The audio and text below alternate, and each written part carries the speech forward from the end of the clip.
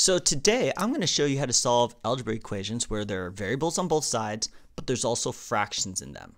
And I'm actually going to show you how to do it in two different ways. Okay? So look at this first example. It says 4/5 x minus 3 equals 2/3 x plus 1. So we've got x's on both sides. And my first step is always to subtract off all the x's off one side so that there are only x's on one side of the equal sign. So I know I'm going to have to subtract 2/3 x on both sides. But before I can subtract fractions, I really need a common denominator here. So I'm going to have to first find my common denominator of 4/5 and 2/3. And I know from looking at it, 5 and 3, 15 is my common denominator, so that's what I'm going to use. 5 times 3 is 15, so 4 times 3 gets me my top. 3 times 5 gets me 15, so 2 times 5 gets me my top here. And now I can rewrite this equation. So instead of 4/5 x, I'll use 12/15 x minus 3 equals, instead of 2/3 x, I'll do 10/15 x plus 1. Alright, so all I've done here is rewritten the equation so that the fractions have a common denominator. Because now I've got x's on both sides, my next step is to subtract off all the x's off one side. But what I do to one side, I have to do to the other side. Alright, when I do that, these undo each other. But 12/15 take away 10/15 gets me 2/15, so this is 2/15 x. The minus 3 drops down. The equals drops down. And all that's left on the other side is just this 1. Alright, now I'm going to undo the minus 3, so I'll add 3 to both sides of the equal sign. When I do that, the 3's undo each other. 2/15 x drops down, equals drops down, and this is 4. And then for my last step, I'm going to undo that fraction by multiplying by the reciprocal. And when I do that, the fractions undo each other because 15 over 2 times 2 over 15 makes 1 whole. So this becomes 1 whole x equals. On the other side, I'll do 4 times 15 over 2. I can just think of it as 4 over 1. So 4 times 15 is 60. 1 times 2 is 2. And 60 over 2 is just 30. And you can also do that on your calculator if you want to. All right?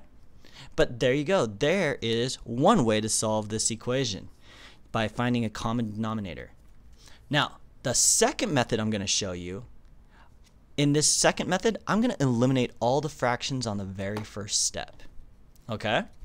So, in this equation, I've got two fractions. The first thing I'm going to do is multiply both sides by whatever the common denominator would be. And we already know from the previous problem that the common denominator here is 15. So I'm going to multiply this whole side by 15. But what I do to one side, I have to do to the other side. All right. Or I'm going to put 15 over 1 since I'm multiplying by fractions, just to make things simpler. All right. So I have to multiply everything in here by 15. 15 over 1 times 4 over 5. 15 times 4 is 60. 1 times 5 is 5, so this is 60 over 5x minus, we also have to do 15 times 3, which is 45. Now, on the other side, I have to multiply everything over here by 15.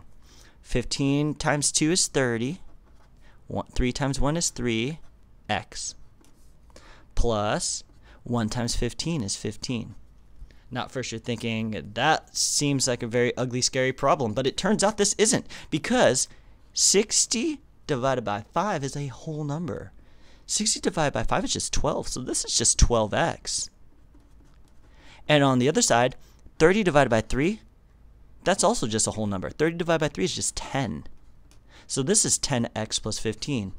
So by multiplying both sides by the common denominator, it ends up making the fractions into fractions that can just turn into whole numbers. All right? And this algebra equation is the one we're going to solve to get our answer. All right, so let's do that. X is on both sides. I'm going to subtract off 10x on both sides, so that way there's only x's on the left-hand side. 12x take away 10x is 2x. Drop down my 45, or minus 45. Drop down my equals, and drop down my 15. Now, to undo the minus 45, I'm going to add 45 to both sides. I end up getting, let's see, these undo each other. 2x equals 60. And then for my last step, divide both sides by 2. And the 2's undo each other. X equals 60 divided by 2 is 30. So there you go. Got the exact same answer because it was the exact same equation, but I just used a different method. And it might look like this one takes more steps, but really a lot of people can do this first step in their head by just multiplying it or using a calculator, because every time you multiply this side by the common denominator, those fractions will automatically become whole numbers. All right?